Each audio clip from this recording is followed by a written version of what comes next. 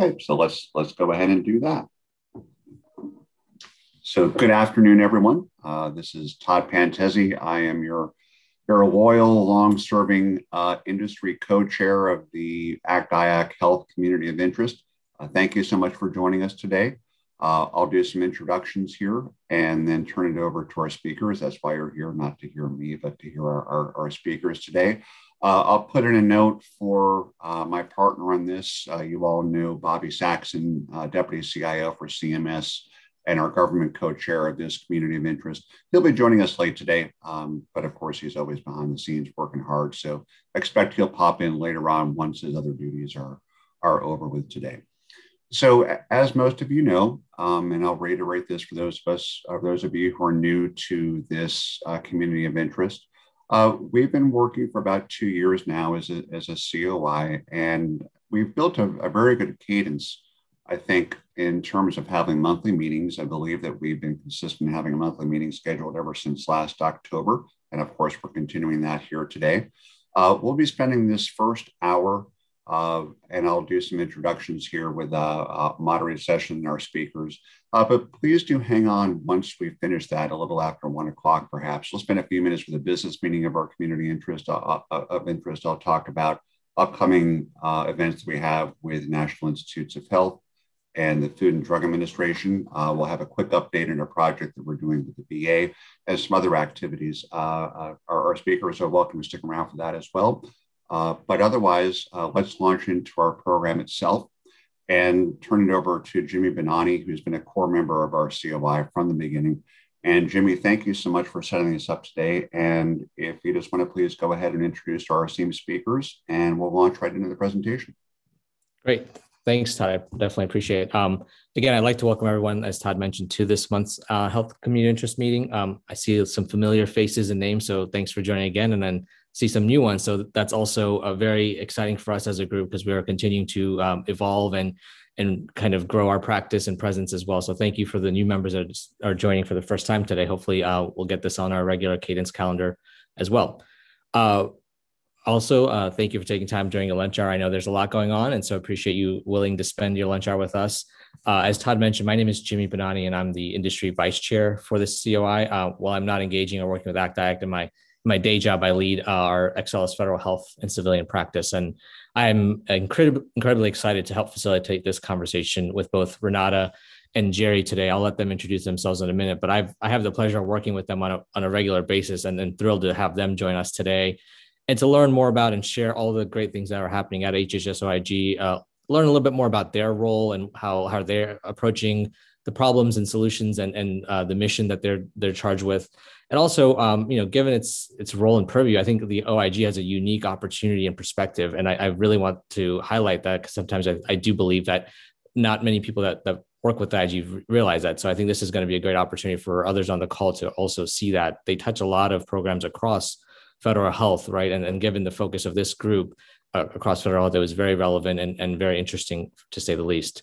So with that being said, a couple of quick housekeeping things. I'll facilitate the conversation, facilitate it more like a fireside chat or a panel discussion. So we want this to be informal, engaging as well. So if you have questions, please feel free to unmute your line, ask questions. You can also drop them in the Q&A if you don't feel you want to interrupt or you want to just have it in there. I'll try to monitor that and facilitate those questions as appropriate. We'll also leave a little bit of time at the end for a formal Q&A as well. And then last but not least, we are recording this session. So thank you for Jerry and Renata to volunteer for that. So just want to make sure the rest of the participants are aware that this is being recorded, just for as a disclaimer.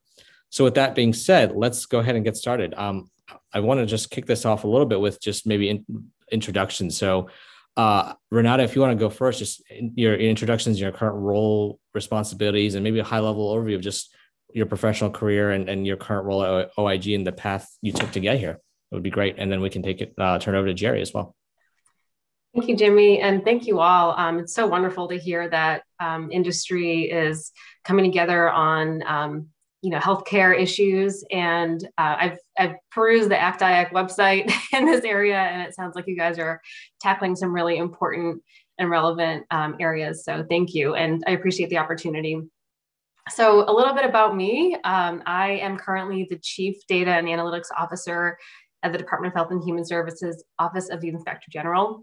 I am beyond honored to serve in this role. The team here is outstanding. They're innovative, they're mission-oriented, and really creative. They have a sense of a tenacity about them to really kind of crack the nut on some really hard and challenging problems with limited resources. So what's my role here and why is it important?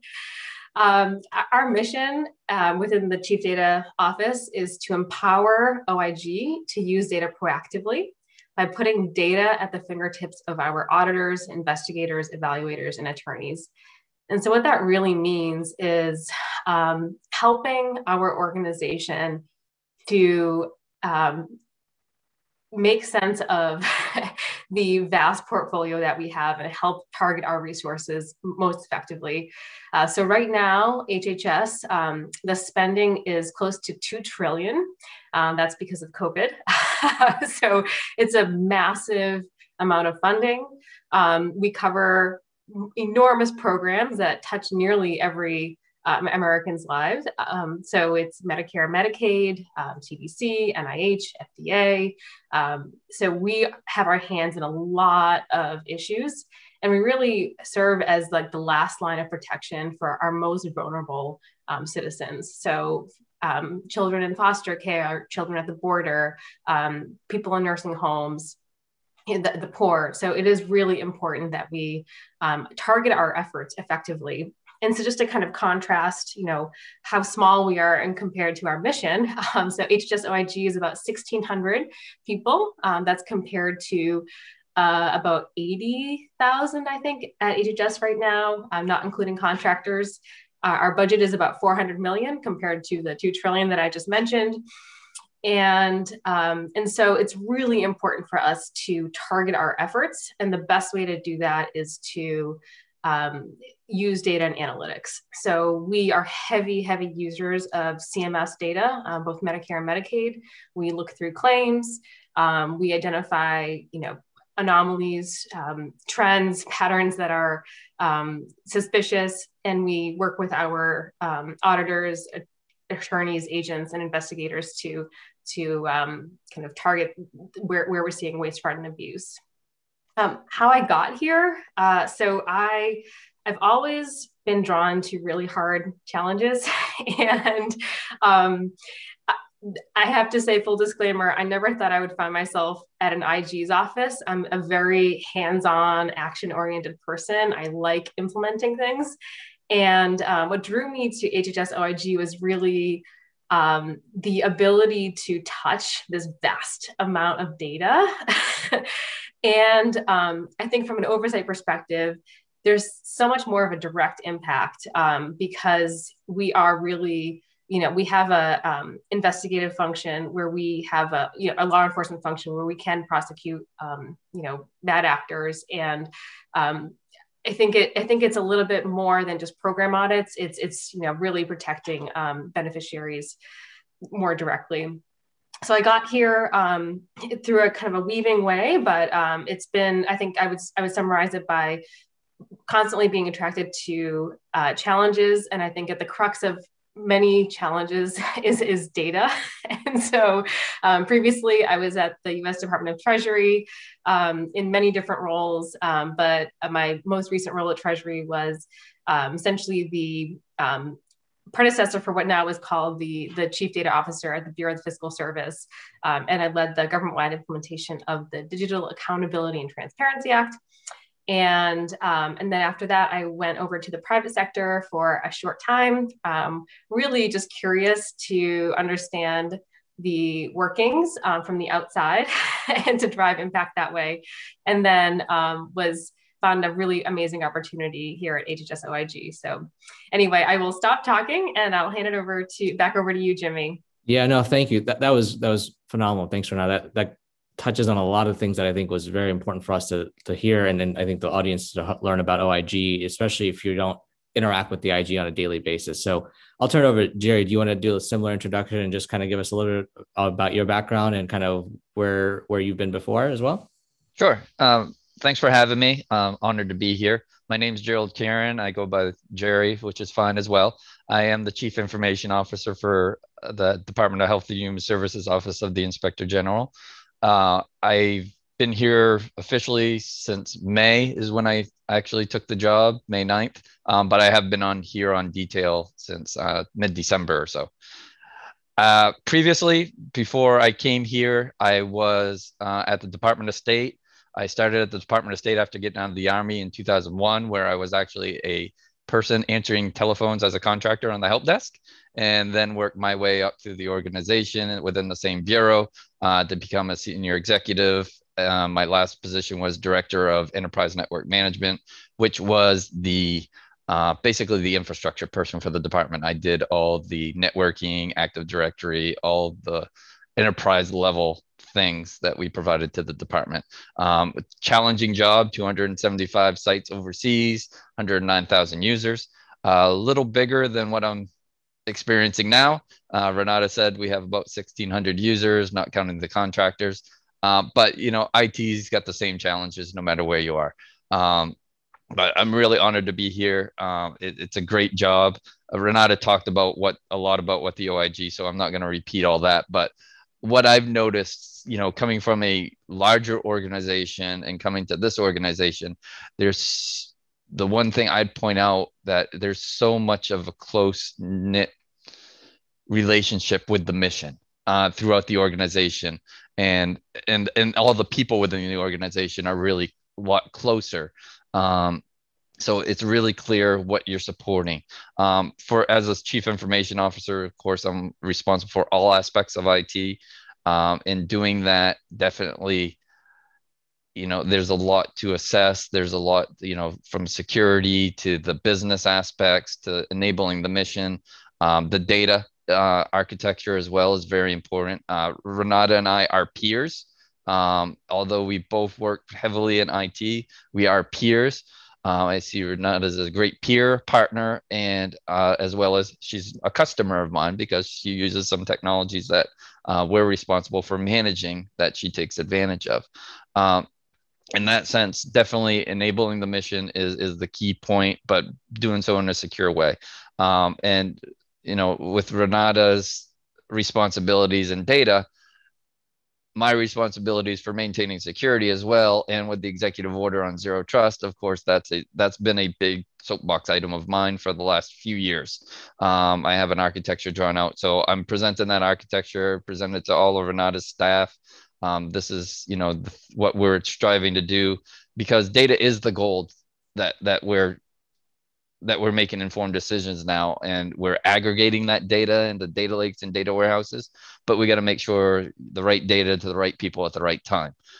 So definitely there's a security aspect. It's different than what we've done with the compliance aspects of FISMA before, where, all right, yeah, I provided username and password, so check, I've done authentication, but that's not very effective. We all know that. So introducing new architectures, new ideas, modernized ideas, that I've been introducing here as well. So great. Thank you, Jared. Appreciate that. That was, you touched on a couple of great things that I do want to touch on later on about the relationship and kind of the working, how you and Renata as the CIO and the CDO work together, and how does that really come to fruition? Because I think there's a lot of great conversation happening, and it's fairly new, as we know, the CDO role within the federal government, and every agency is kind of tackling it a little differently. And I think our audience will definitely get a lot of value of just understanding one example of how that could work in the government effectively. So we'll definitely come back to that a little bit. But I did have a question for you, given that both of you are relatively new. You said, about 6 to 7 months, Jerry, and Renata, maybe a little over a year. You said, what really attracted you to OIG? I mean, obviously there's a lot of agencies out there, and the data and the technology in terms of the focus of yours, but are there certain things about OIG that really stood out for you in terms of the mission or the agency itself that was really appealing? I can take that one first. I mentioned, I was at Treasury before, and this was around the time when the Evidence Act was just passing. And so this concept of a CDO had already existed, but it wasn't like really formalized. And the organization that I was a part of, Bureau of the Fiscal Service, dealt with a lot of data, a lot of transactional data. So doing all the government's payments, collections, government-wide accounting, debt collection. But it was viewed in a very transactional way in terms of what's the least amount of data we need to, achieve the goal. And it wasn't really thought of as like, hey, how do we analyze this data to improve our operations? I think it was a goal at the time that I was there, but it wasn't really fully implemented. It was really hard to kind of change cultures, change structures. What attracted me to HHS OIG is actually my predecessor, Carol, who I consider an incredible leader. And she started the Chief Data Office at HHS OIG about 6 years ago. So we're actually one of the first within the IG community, I would probably say within the executive branch. And it was interesting to learn how she had already worked through some of the challenges that I was seeing and had rallied support for leadership and the organization to establish a centralized data and analytics function, and had already kind of worked through some of the issues that I was seeing were going to come later on at Treasury. Right. So it was really exciting for me to join an organization that was beyond the initial point. It was sort of up at the top, and I was excited to learn and be a part of that. So that's what drew me. And of course, I'm mission, impact hungry. So just hearing about the access to the data and the impact that we could have, I was really excited about it. Great, thanks. Thank you very much. Jerry, what about you? Anything else to add to that in terms of other things that from your perspective or based on your background, you thought HHS OIG had a kind of different lens to look at it from? I love the clarity of the mission, the very transparent mission that it has, and being close to that mission and helping each component and enabling that mission. That meant a lot to me. And also and Renata said it, the impact that I could bring. My supervisor definitely, throwing some of the ideas out there that I've had for years, it's like this, I'd like to do this. I'd like to do this, and being very supportive. And it's like, well, if you want to do that, go get it.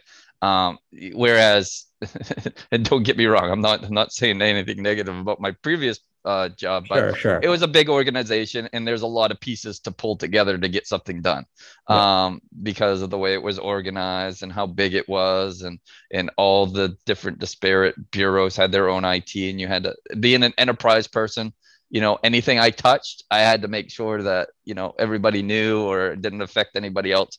So it was very, very sensitive position. Everybody knows your name when something goes wrong. Right. So got a thing, but it was challenging in that way. But I mean, thank God for that, for my previous positions at state, that got me to where I am today. And it just came to a time, it's like, looking outward, being at state for 20 years, looking outward, what other opportunities are there? Not necessarily that the grass is always greener, but, just keeping options open. And I happened to come across this position, and, talking with some of the people here, my predecessor, my current supervisor, it's just like the grass is probably greener, it sounds like, and there is green grass over here, and I'm loving it.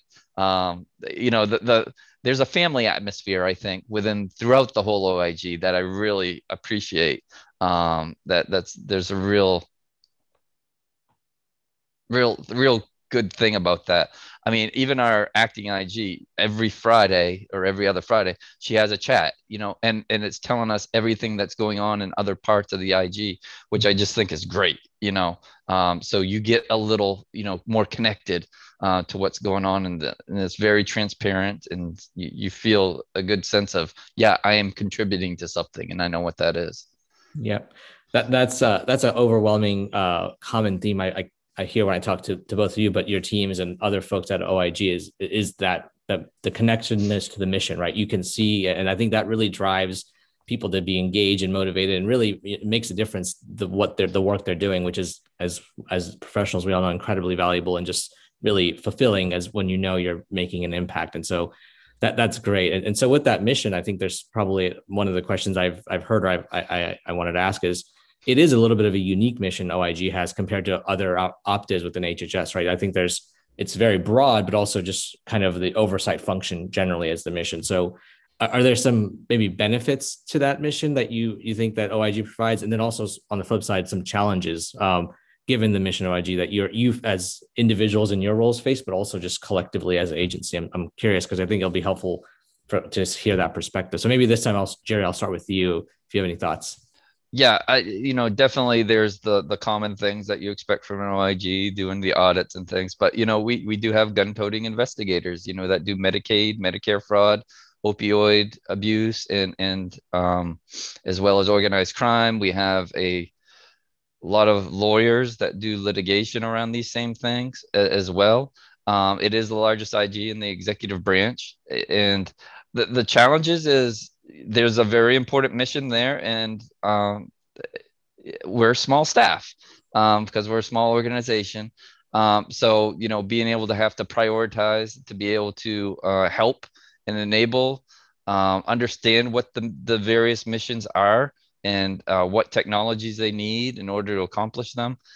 Definitely is something that communication is very important with each of the components that I have to support and understanding their mission. So that's, we just had, and Renata was part of it because we're both fairly new and at least in our roles. Renata's been with the OIG for a while, but we just had one component and they brought every branch chief in and just explained what every branch does. And it's just like, you get so much of an appreciation and getting down to those details. And it's like, and you start thinking, all right, they're doing this. How can I better support that?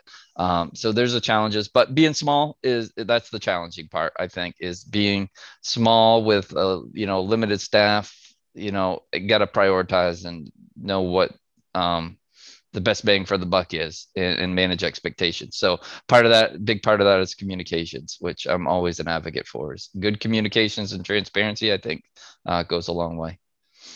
Perfect. Right. Renata, did you want to add? Yeah, I'd echo what Jerry said, but add to that. So it's great kind of being small, but also seeing across. So HHS is huge, right? Optivs, staptivs, Medicare, Medicaid. And we get to see it all. We're at that center of that. And we have purview over all of those programs. So I think it's really a unique place to be. And then from a data perspective, we have access to that data. It may take some time, but we have access to that data. So that's pretty amazing. And we're able to connect dots across programs and issue areas where maybe, an optiv or staptiv is sort of more siloed in their responsibility. And then I think, just Jerry, on the IT perspective, so we value our independence greatly at HHS OIG. And, we have our own network here. Because we're small, it's actually also a benefit. We're able to roll things out a little bit more nimbly and kind of test things out and tinker. And we've been seen as a kind of a place for innovation within HHS because we're able to roll it out and then share that. And then the department says, okay, great. This worked here. We can push that out. So those are the only two things I'd add. Yeah, that's a very interesting point that I think is really valuable, is that you, because of the size and the reach, you are able to kind of be kind of like innovative in a way that trying out things and failing or quickly and being able to then also be successful and rolling out stuff that is probably impacting all of HHS. And I think that's a very unique position for an organization so small in the whole in the landscape of things, right? One other tidbit that I think is interesting that I heard, I think maybe Carol back in the day mentioned, is think about it from an organization where OIG is a law enforcement arm. There's also a law firm, right? Because you have lawyers, you have auditors, and you have policy amongst all of that. So all of that functions that you think all into one different organization and having different kind of reaches across HHS. So that's a very simplified way of thinking of just the types of things that the folks at OIG touch, right, in terms of the programs, but also the verticals. So I think it's incredibly exciting and also a lot to handle. And to your point, Jerry, I think I can see the challenge of it being, not having enough staff and resources to kind of touch all that. So we've talked a lot about maybe big picture strategy, high level culture and mission. I think this is great. Maybe we take a little bit of a dive into more of the details. I think a lot of folks on the call would be also interested in. Can you maybe talk a little bit about specifically about high impact or valuable programs or things that you're dealing with right now or undertaking as part of your organization that you'd want the larger kind of population to be aware of, or just find interesting to share with this group? And Renata, I'll go with you first this time. Sure. So Jimmy, you know this project pretty well, but our grants analytics portal is something I definitely want to highlight, both because of its, I think, proven success and the way that we've been successful in applying advanced analytics and artificial intelligence in our work. So the Grants Analytics Portal essentially gives our OIG components a bird's eye view and a way to identify risk across the broad and vast HHS grant portfolio. We bring in data from many different sources. Some of it is open data, like that we convert into machine readable data. Something wonky thing called single audit data that we essentially convert text into data that a machine can read and then score and analyze. We bring in payments data, so data from within the department and the whole, and data from external government agencies like GSA.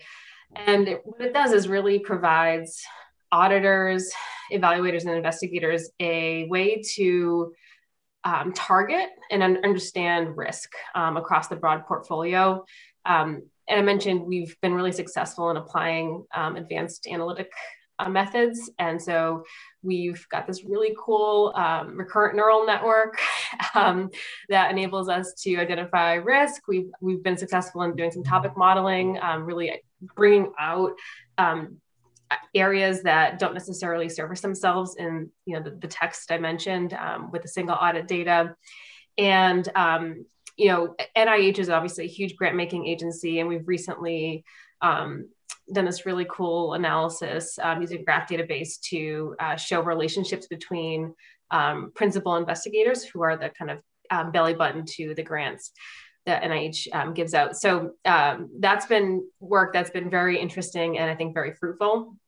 One other one that I really want to highlight that speaks to one of my personal passions is making government data more accessible and available to the public.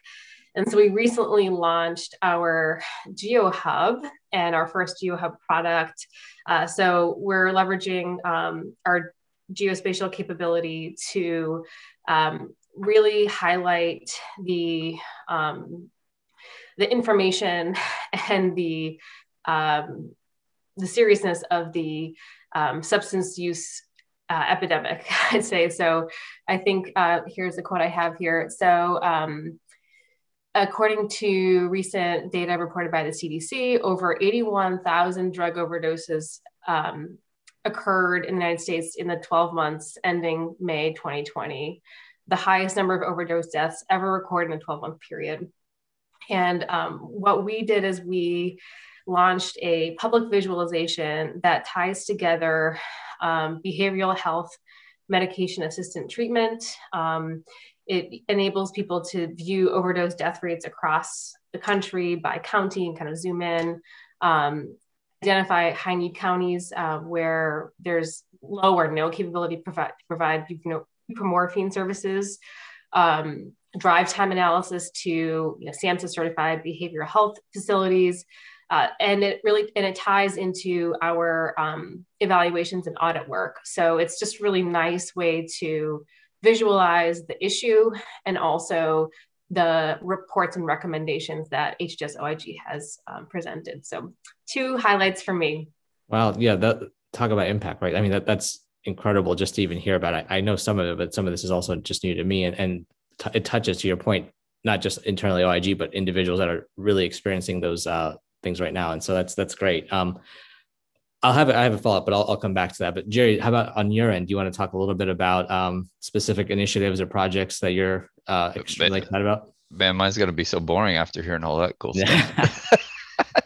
I think Renata's group does some great things that just, every time I see some of their output, it's just awesome. But, to being able to enable them to be able to do that is a welcome thing, right? But some of the things that I'm looking at doing, being here, just a short time. However, security is a big aspect of what I've been involved in.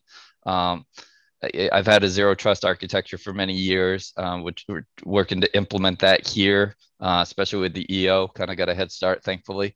I do co-chair the CIO's Innovation Council on Zero Trust, as well as another nonprofit I co-chair, Zero Trust. I know ACT-IAC has one. I know some folks that are on that working group as well. That some of them participate in the CIO's Innovation Council, but that is protecting the data at the end of the day.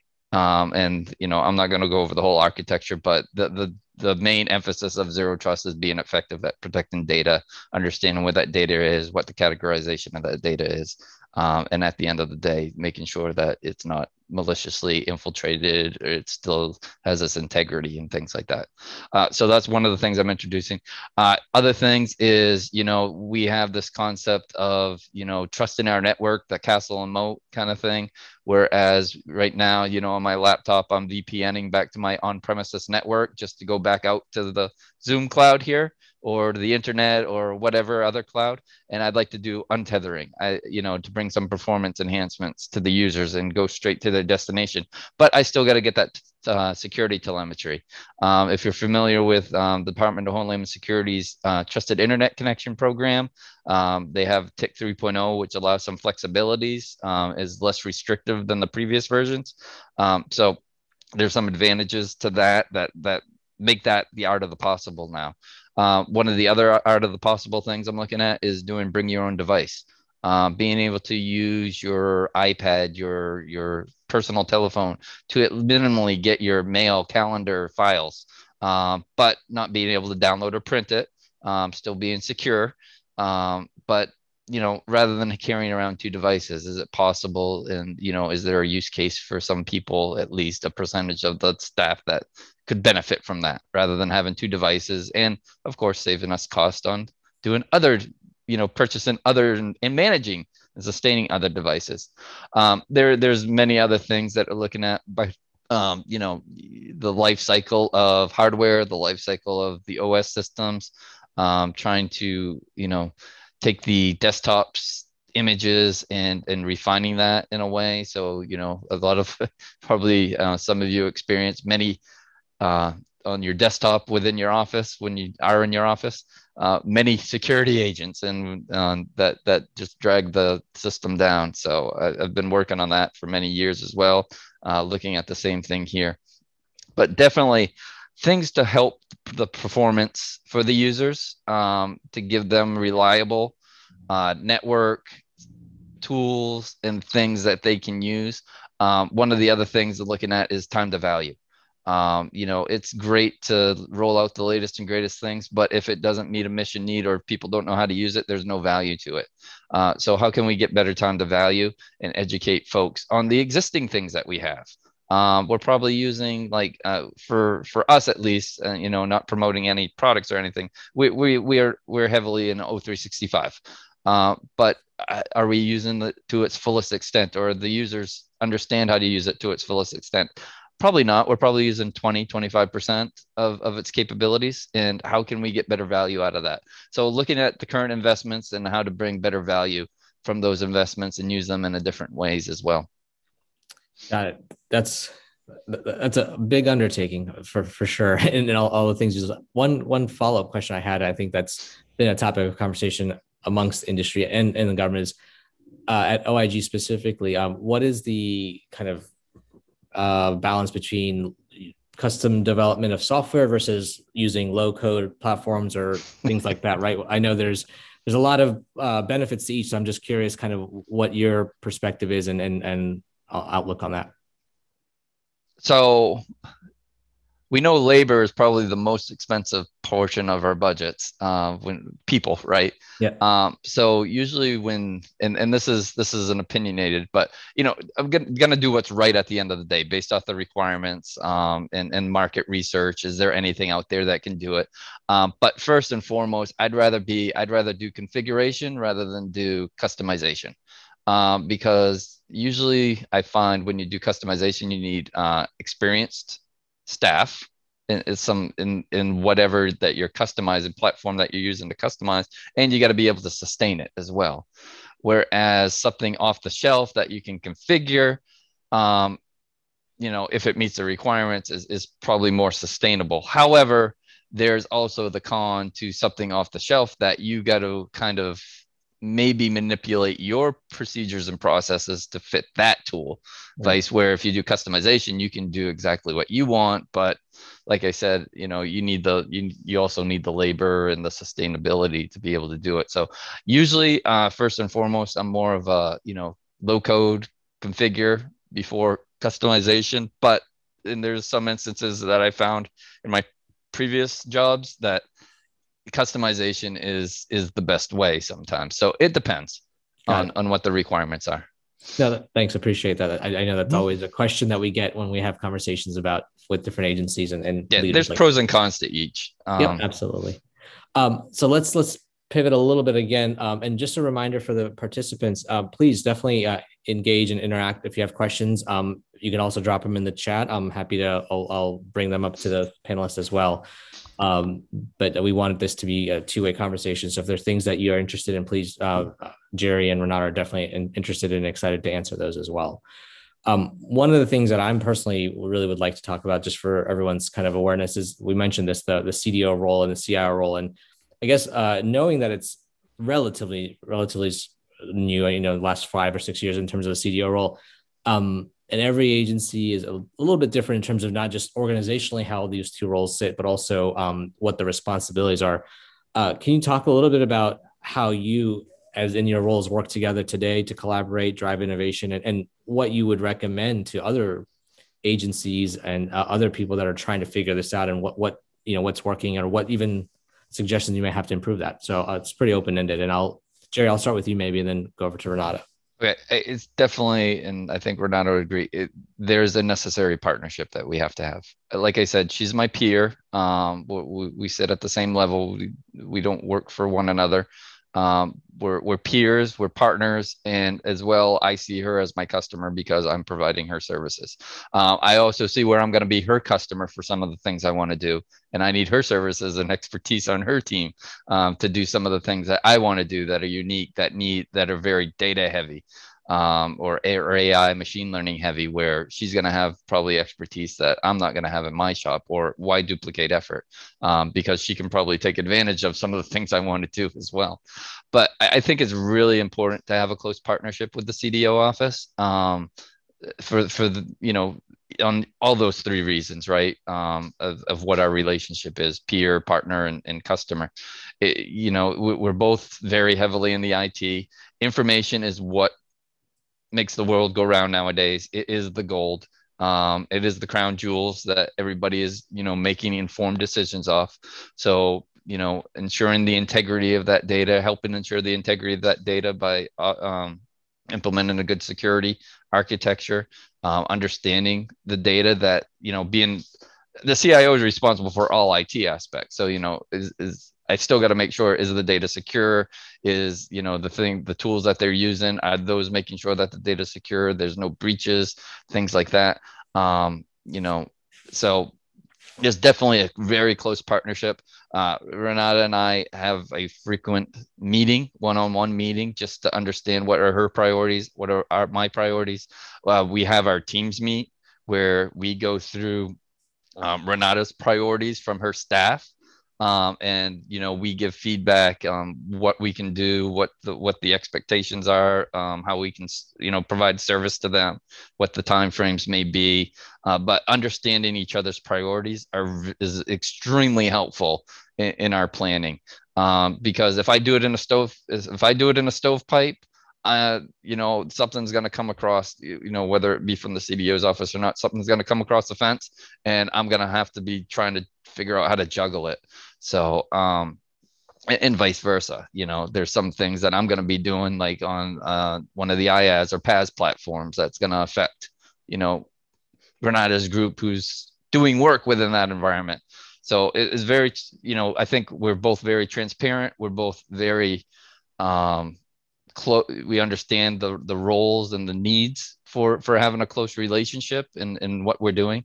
And for us, I think it's just, being the personality wise, it's just, I think we click very well. We get along very well, which is just a plus. and we feel comfortable having that open and honest, transparent conversation. And we actually find ways to help each other in certain situations, whether it be personnel wise or things like that, because we both have unique expertises that within our shops that we could take advantage of. So it's been a great relationship, I think, the way we've established it since we both started in these positions.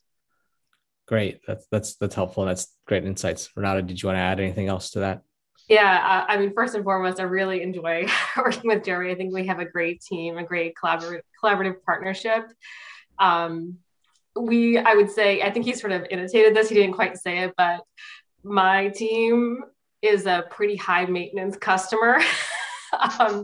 And that's probably true across government. Data scientists, data analysts, like they're so passionate about what they want to do, and they want to get their Python packages installed, and they want to get their data out. They want to get the latest technology, but it has to be, vetted, right? We need to make sure that the technology is secure, that the data is going to be secured, and that we go through the appropriate checks. So I think we have a really productive tension there, which, especially as we work to take full advantage of our cloud resources and capabilities, testing out new things, and we're learning together. I'd say, some of our data scientists, data analysts have a great understanding of our cloud environment or some of the capabilities, and we'll share information and vice versa. So I think we learn together. I want to mention that there's kind of two other areas that we are really joined at the hip on. One is change management. I know that word is like way overused, but with any sort of new IT or data initiative, it requires change. And Jerry and I are at the brunt of it. So we hear the complaints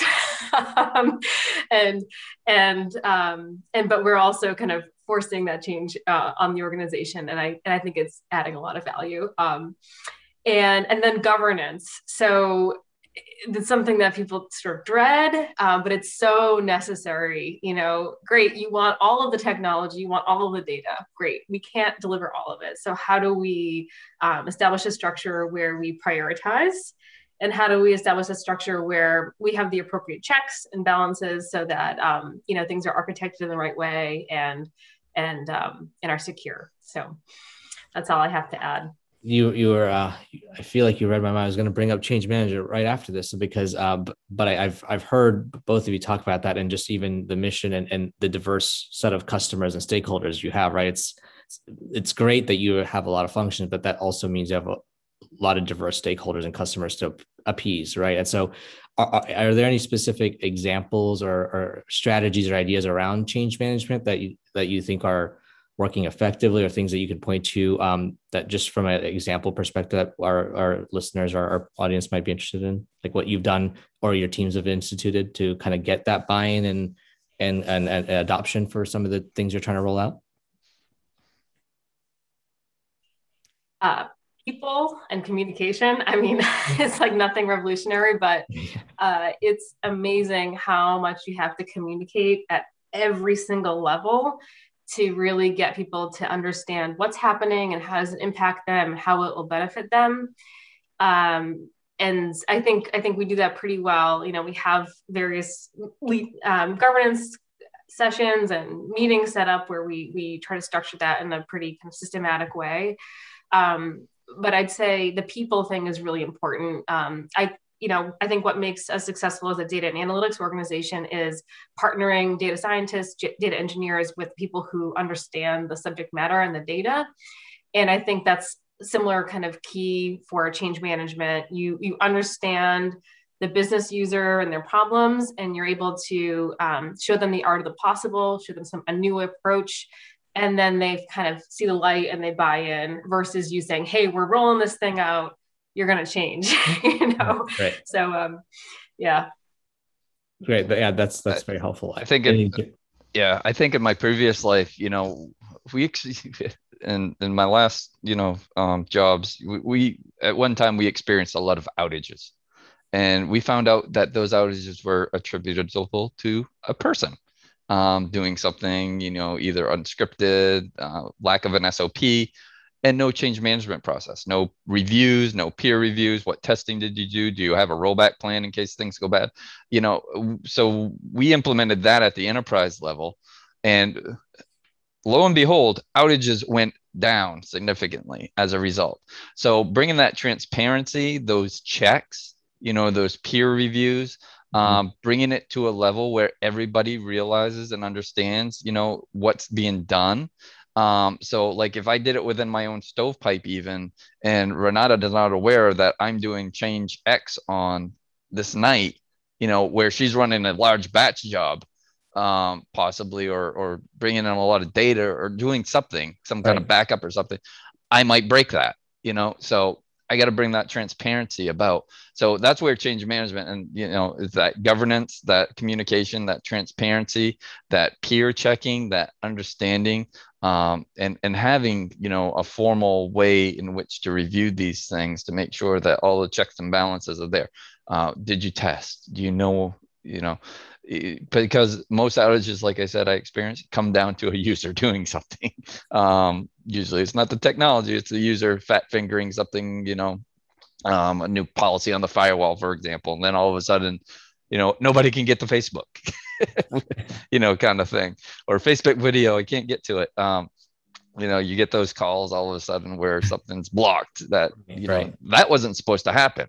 And then you're, without change management, you go investigate, and, you got to bring all of these resources together. Because the first thing is, when there is an issue or something in IT, is the first thing is, all right, what changed? What's new? Did we have a change or anything? So being able to go back and have that documented and review, oh, here it is, if it's not documented and reviewed, then you're looking like for a needle in a haystack sometimes with some of these issues. So right. I did see a question come, so I'll maybe direct this, Jerry, to you. You mentioned the cybersecurity piece and the executive order. There's a question about, do you anticipate any sort of increase in budget given the fact that the executive order now to spend on zero trust and things like that? I pray for it.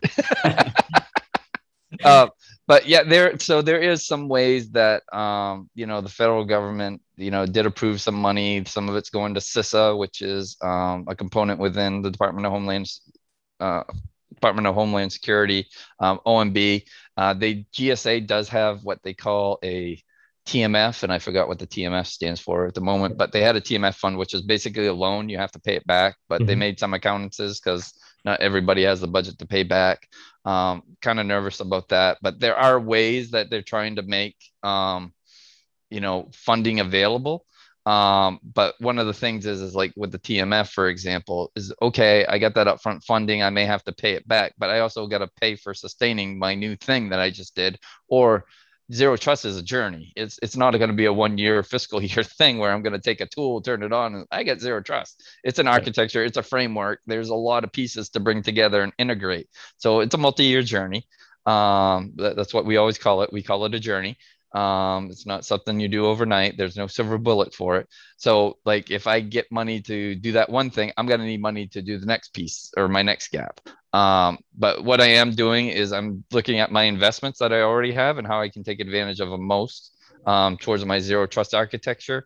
I got it compartmentalized in different areas and functions so that I can know where, all right, this gap is filled, and know where my gaps are filled so I can specifically go after and get that money. One of the things is, keep it simple.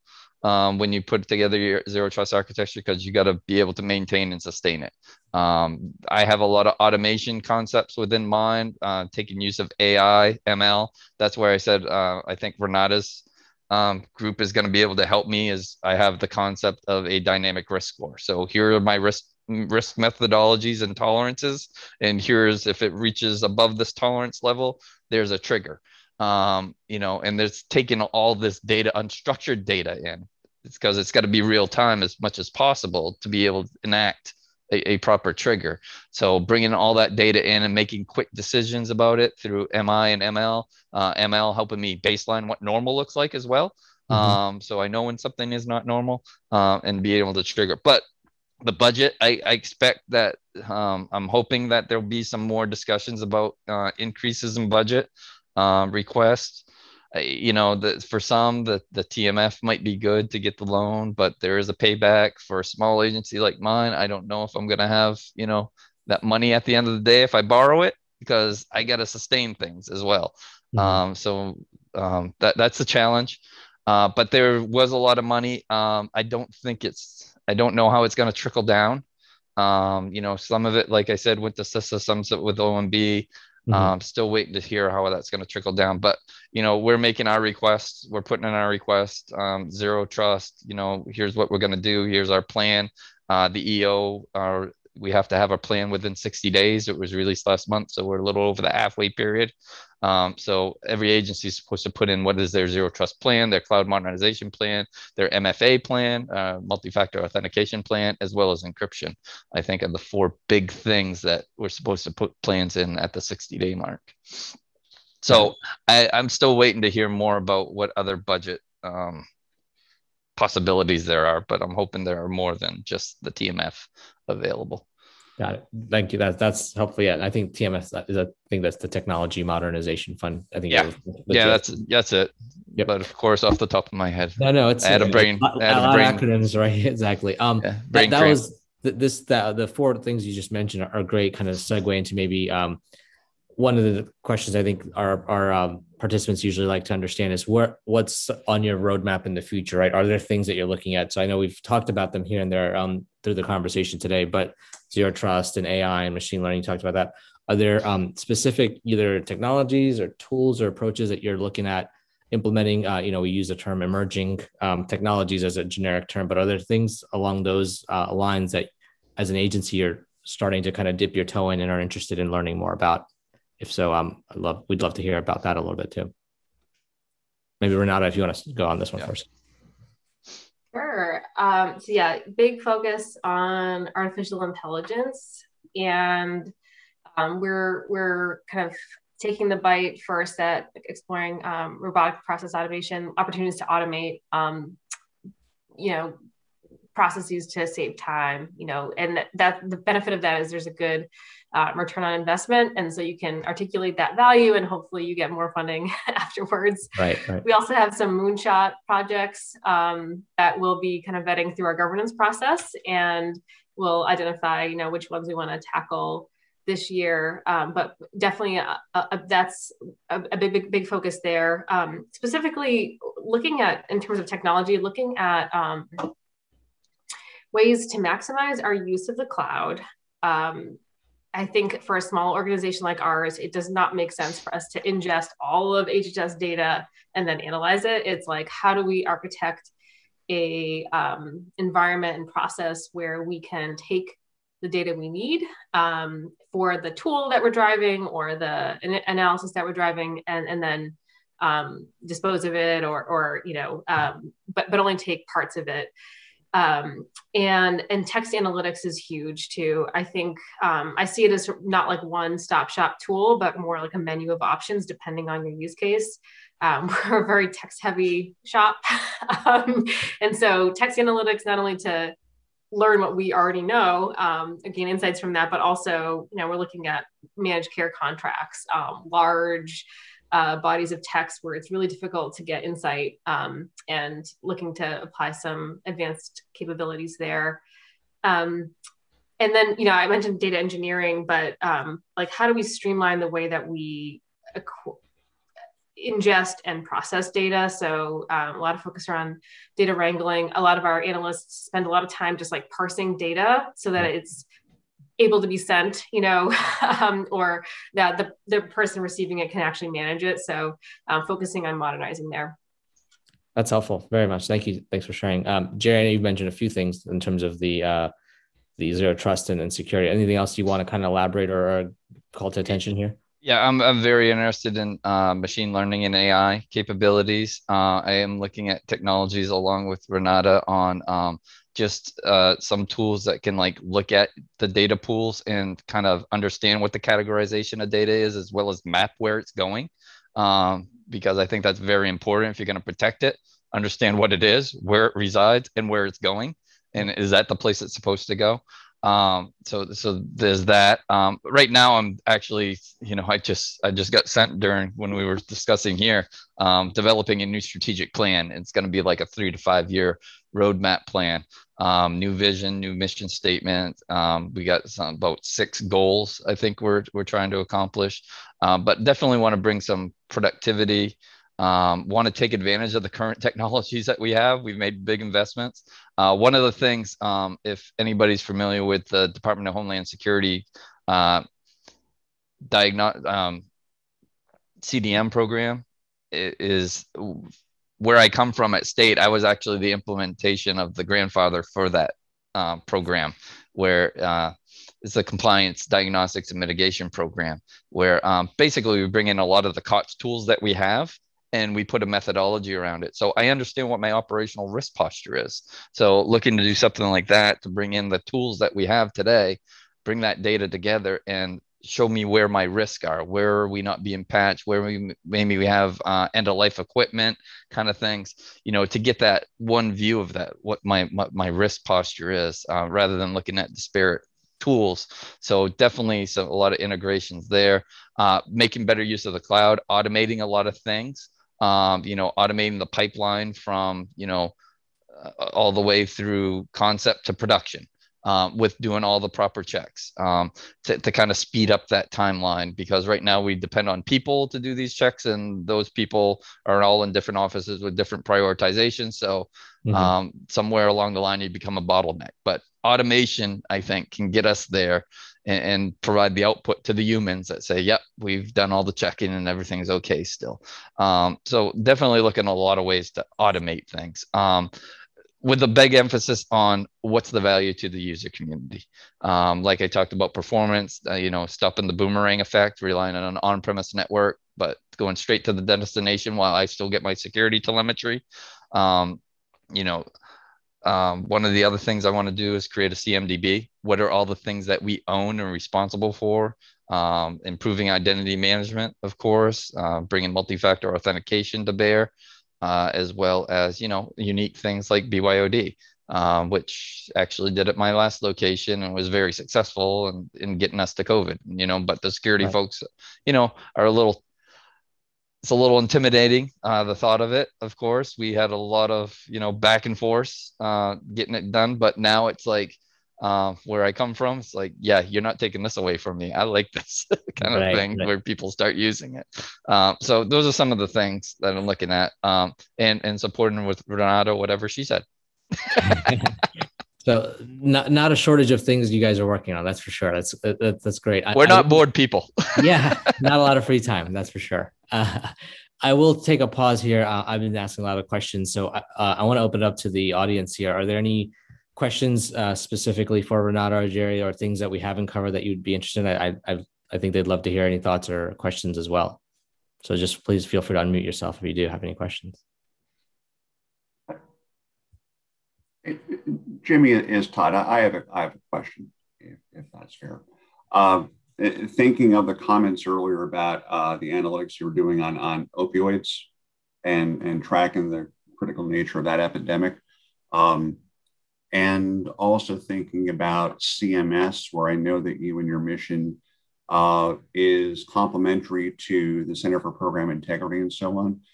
Maybe you can just help give our audience an understanding of how the OIG collaborates with, complements those agencies and their missions. Maybe the CPI example is a better one of maybe helping us understand where you complement each other and collaborate, where you hand off a role and responsibility to another. And if I can add sort of a second part of a question to that one, maybe in that context of what you're doing around fraud, waste, abuse with CPI, what are you doing to move away from a pay and chase model to one where you're more proactively, doing predictive analytics to prevent the improper payments in the first place? I know I threw a lot in there, but yeah, no, thanks for the question. It's a great one. So with things like opioid epidemic,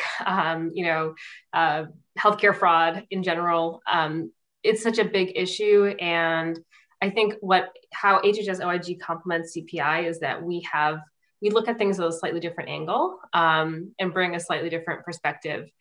But I do think it is symbiotic. You know, it's a relationship. So with the opioid epidemic, you know, early on we were leveraging data and analytics to identify anomalies, right? Where beneficiaries were driving 50 miles to go to a pharmacy, or we were seeing the prescription rate, you know, being so high that like someone, it's beyond, you know, the amount that any one person could consume. And I think, and we developed a toolkit for those things. And I think that has permeated into kind of how the program does business now. So I think, you know, of course, we have a unique law enforcement mission, and we partner very closely with Department of Justice, and we have very close law enforcement relationships. So I think we sort of enhance that mission through our unique authorities. On the point around, so actually the second question, I just lost it. The pay and chase versus pay and chase. Yes. Okay. It's absolutely. So, I mentioned earlier, my big passion is making government data more accessible, but in the context of compliance, it's how can we modernize compliance so that we make compliance easier for organizations. So for example, we have a very important database. It's called our exclusions database that has all the list of excluded entities and individuals that can do business with Medicare and Medicaid. Provide that, you know, through our website. And I think it gets like 24 million hits a year, which isn't, you know, huge. How can we make that more accessible and easy to use for our users? And then I think also, you know, within our organization, I mentioned our mission is to empower OIG to use data proactively. So the goal is not that we are the hub and we're the only place where analytics happens. It's really providing the tools, the capabilities for those frontline investigators and analysts to use proactively. So we certainly do a lot of custom analytic requests and data provisioning requests, but we've seen a trend for those. And as we see a trend, we start to say, okay, well, we ought to build a tool for that, like hospital compliance or substance use, you know, identification. So we have a variety of tools where, you know, a process might take an investigator previously, you know, several days or weeks because they're waiting for things. Now they can click a button, put in an NPI, click a button and get a bunch of information out. So leveraging tools and I think in the future, sharing information as appropriate so that we can make compliance easier. Very good, thank you. Any other questions from the group? I think there was one that Stephanie asked about if HHS OIG will be attending or speaking at HIMSS, which is the annual conference. I wasn't sure, Renata or Jerry, if anyone from OIG was speaking, if you're aware this year. Not sure, I'll have to get back. Okay. Yeah. Same. I think there's a question from Gavin here that you mentioned desire to configure rather than customize. Which platforms do you anticipate leaning on to facilitate the approach? And what challenges do you anticipate facing the COTS that they may not fully address, the COTS product may not address? Any insights into specific platforms and some of the challenges around the COTS pieces that you I try to stick away from specific vendors at times. Sure. Because I don't want to you know, talk badly about any specific one, but I will say that we were, you know, using a SaaS cloud platform, you know, and modernizing a certain application, and it was becoming highly customized because of the processes and procedures that this certain office wanted to use and things, and rightfully so. It came to a pause. It's like, hey, you know, look at the spend. Look at the progress. Yeah, we've delivered on some things, which has been great. But, you know, there's some things out there in the world that are already doing this along these lines. So, you know, do we really need to reinvent the wheel? So we're taking that pause. and doing that analysis right now. So we've given the business owner, of course, I'm not being the business owner because it's, I'm very clear about who the business owner is, and I provide the IT for that business owner. So, they own the business and the mission. So, what is it that they need? So basically we gave them, all right, I'm fine with supporting you going this way, but here's the impact of doing such. Right. And you look at this COTS product on the surface and through these demos, and greatest thing since sliced bread, exactly what I need. But then as you start getting into it, you're kind of developing your processes because the tool isn't flexible enough, or you're going to be waiting for versions, to come up. Because why? Because the company, the vendor, is a one-to-many, whereas us doing customization is a one-to-one. So we can do it their way, but of course, like I said, there's labor, there's limited resources and stuff. We're not a for capital like a company is, bringing in capital where we can hire more people and to do other modules and things. So kind of got to prioritize it. It's not always the technology that's the hard part, though. And I think that is where this current issue that I'm talking about comes down to. It's not the technology that's the hard part. The technology is usually the easy part, whether, one way or the other, whether it be cost or customization. If you don't have the right requirements and you don't have the right people and processes in place to understand what those processes that need to be done are, we find, like, talking to people, like, what's the process? Well, they know this much of it. They don't know the whole process. So you got to talk to somebody else to get the other part of the process. Where's it go from here, kind of thing. Getting those out of the customer sometimes is that's the challenging part. And as you're modernizing, you got to look at that as an opportunity as well. Just because you're doing it this way today doesn't mean you do it that way tomorrow. It's not, don't do a lift and shift. What is it you want to be able to do? And let's articulate those. And then that's like where the head start exploded. It's like, oh man, there's all these great ideas, and trying to get that out of them, sometimes is that's the challenging part. But then the technology becomes the easy part, hopefully. But I don't know if I answered the question exactly, but I there's think you did a pros great and job. cons to each of them. Right. No, understandably so. I know we have maybe a few more minutes for questions. There's a good one for Renata. Can you talk maybe some specific results or benefits from the like the grants portal or the Geo Hub that you can speak to just for the audience? Sure. I think first benefit. So we have a little over close to 600 users of the grants analytics portal, and so it's only a tool within our own organization.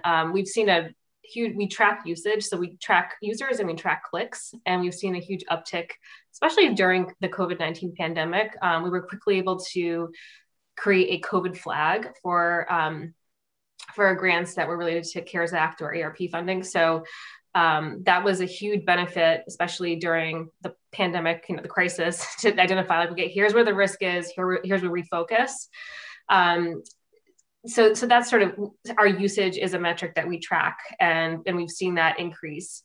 One other metric is the time it takes for auditors to do their work. So, we've translated, I think it's over 250,000 PDFs into machine readable data. Mm-hmm. So where an auditor would have to actually comb through a PDF to find, what those audit findings were in the single audit, we've made that all digital, and we've enabled them to explore that by clicking on a few buttons and dive. And then, if they want to see the text of the finding, we can direct them right to the report.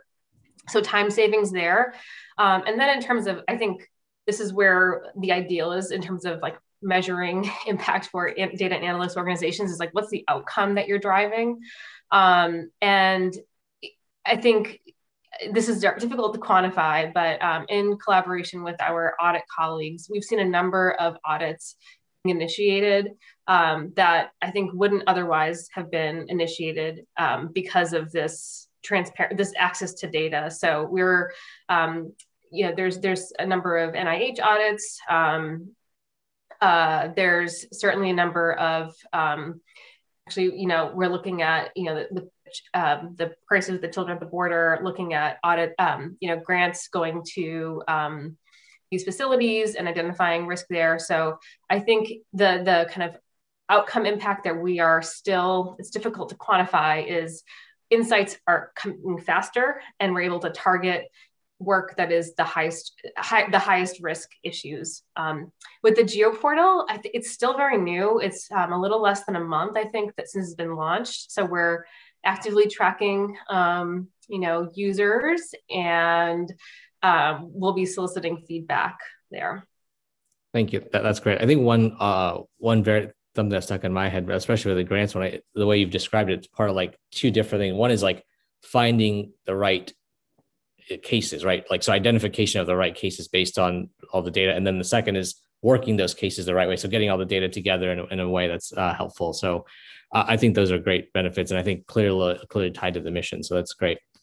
I do want to be cognizant of time. It is about 1:15. So I don't want to keep Renata and Jerry much longer unless there's any more questions we have from the group. We maybe can get one more in if anyone has any.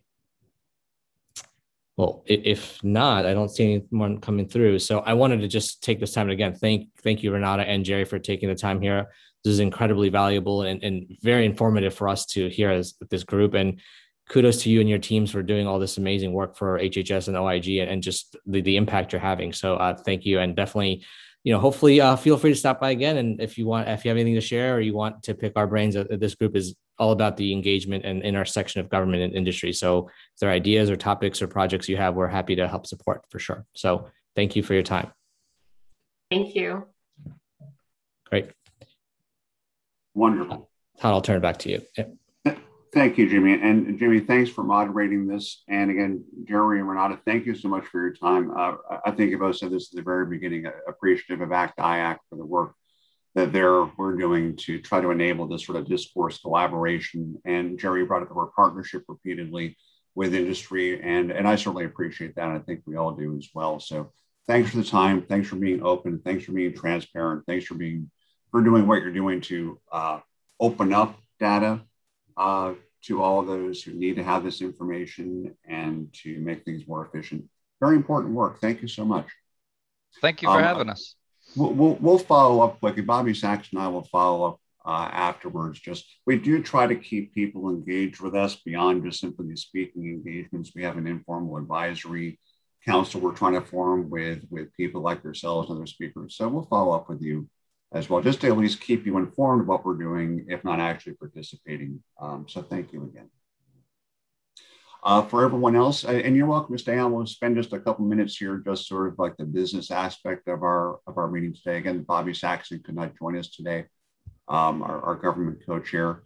First, I just want to put on your radar, we do have speakers scheduled for July and September. July is the Chief Technology Officer for the FDA, Ram Iyer. We spoke to him the other day to prepare for that. That is on our COI calendar. Certainly register for that through the ACT-IAC website if you have not done so already. And in September, we'll have the Acting Director of the National Institutes of Health, NCATS, which is the National Center for Advancing Translational Sciences, speak to us. If you all know Dr. Joni Ritter, so she'll be speaking with us as well. We are still actively looking for a speaker in June. If anybody else has thoughts or ideas, we're certainly open to that. I'm happy to work with you as well. I'll mention this housekeeping wise, not to plug myself too much, but I did change positions. I joined Customer Value Partners, CVP, last week as Chief Strategy Officer. And just mentioning that because a number of people have been trying to track me down in the last couple of weeks. So if you're looking for me, Nancy can get you my new contact info, or I'm on LinkedIn, or just find me somehow. I want to make sure you can reach me if you need to. Let me ask others from the team here, and I'll remind everybody, this is certainly not just myself and not just Bobby. Again, Jimmy, you're our industry vice chair. Let me ask if, I know that Elijah Biggs, I did not see him on as our knowledge capture chair, and I think I saw Casey Harris on, our programs chair. Casey, are you on and available? I'm just looking if you have any particular updates that you would like to share with us. I'm on and available. Yep. I don't have any updates in particular though, but this was a really great session. So thanks, guys.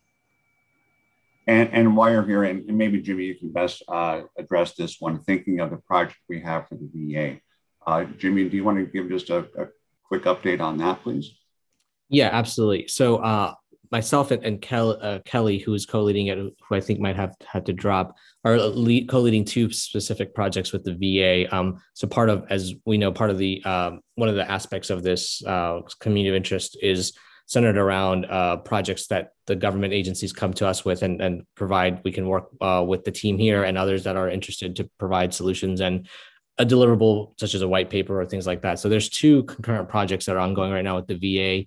One is focused around the use of synthetic data and what that looks like. And Kelly is leading that one and supporting that one. And then I'm helping to support a team who's doing a great job with authoritative data systems and working with the VA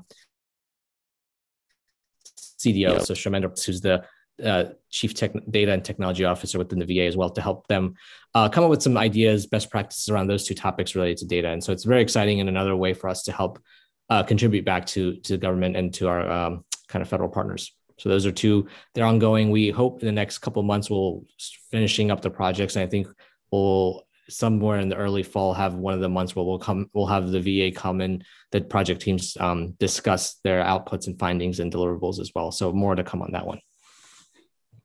Thanks, Jimmy. And it's an exciting project because the leadership of the VA, they're so actively engaged as well. And it's just a good segue to sort of remind everybody here that our community of interest, we exist not just to have these monthly sessions and discussions, which are certainly very helpful and high profile, but a core part of our mission is to do exactly what Jimmy is talking about doing here with the VA.